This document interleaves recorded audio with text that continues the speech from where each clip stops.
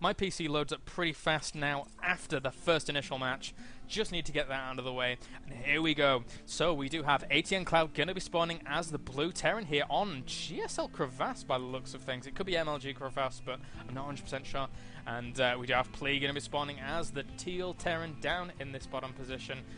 Neeb has posted the brackets in the stream chat. If you want to check those out, please do. Fantastic tool indeed. Check out Playhem in general. They do some awesome bracket hosting. And if you're hosting a little tournament by yourself, you know, why not use them? They certainly provide some great brackets. So, Plea asking Cloud that he had a hand injury. Maybe he thinks... no, he did indeed break his hand. So, you know, him and the Muslim all breaking their hands as and taking a few months out, which sucks indeed. So, oh well. I broke my arm because some guy broke it with a steel pipe. What on earth? Oh my god. That's crazy. So Plea here looking to position his supply depots in interesting places. This is... I like this positioning. I mean, I would have liked it here as well, but obviously he's compromising slight economy for slight positioning here. Ultimately, that's going to be able to spot anything that does come around this backside here. Maybe say a drop or a Banshee, things like that. And meanwhile, Plea going to be scouting in the wrong direction here at this point.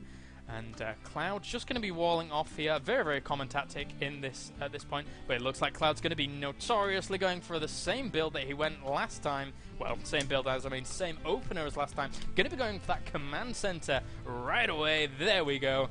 And going to be getting himself in a pretty good economical position from the very get-go. And you can do this on Crevasse. It's not a map where you can't just go for this crazy econ style. Mainly because it's in the back. Obviously, this... base does provide like half.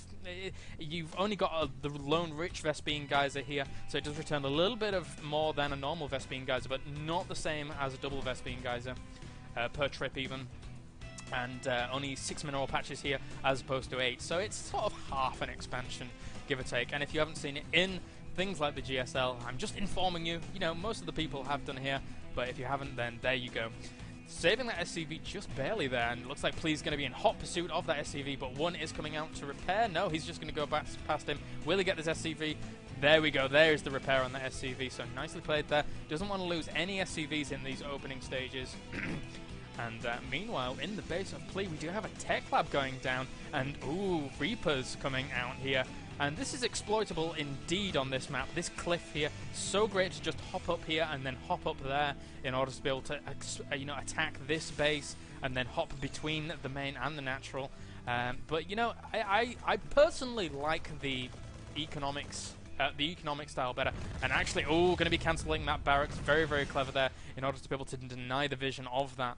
So nice play there. It looks like Plea's going to be getting a little bit aggressive from the get-go with this hidden barracks. So that could indeed do a significant amount of damage if Cloud is not ready for it. You've got to remember that this indeed can be walled off, but there are these destructible rocks here which can be taken down very fast by things like Marauders. So we'll have to see if that does come into play. Meanwhile, Cloud going to be going for a refinery. I wouldn't be surprised if we did see Blue Flame Hellions once again. Factory on the way there. And a Ghost Academy. What in the... Where is that Ghost Academy? There it is. Ghost Academy. A third barracks actually going down as well. So Plea looking to put on a lot of pressure by the looks of things early on. Maybe going to be going for some crazy ghost... like snipes on Marines and things like that in order to be able to whittle down their numbers as quickly as possible so that the Marines go in there, finish the rest off. We see the TLO do that quite often since he is now obviously Terran, yeah. But you know, we will have to see what happens here. I wouldn't mind a Nuke Crush. I don't know what everybody else is partial to, but a Nuke Crush sounds pretty dandy to me. In fact, I actually did cast a game today where I predicted a defensive nuke. Call me amazing. I don't know. That was pretty impressive. I impressed myself. So. Wow, yeah. No, I'm joking. So, looks like a Starport going to be going down here. Siege Tech on the way for Cloud, so he's going to be playing a pretty standard TVT at this point.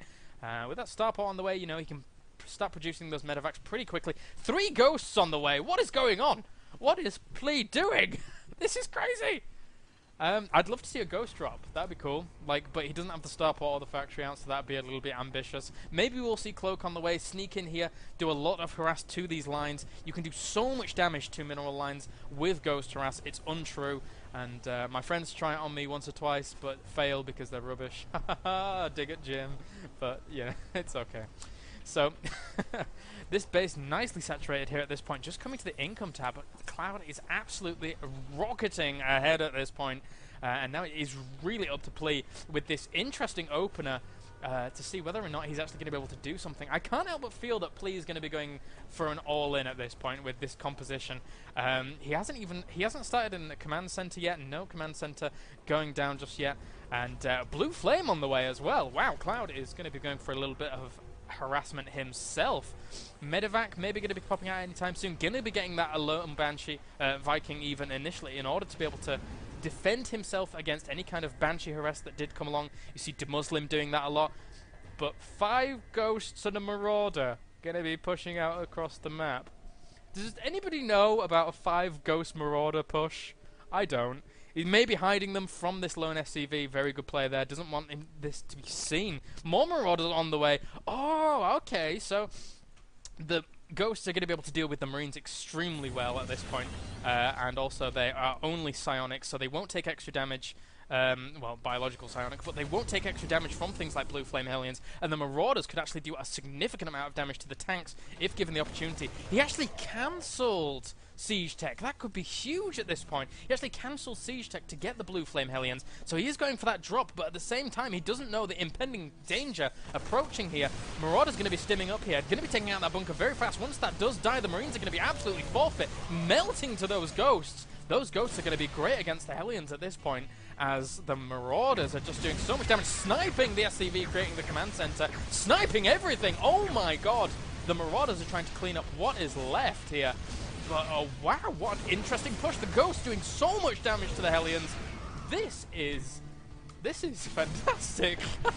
So going to be killing so many FCVs. Cloud could go out in this round right now. Needs to bring the Vikings back.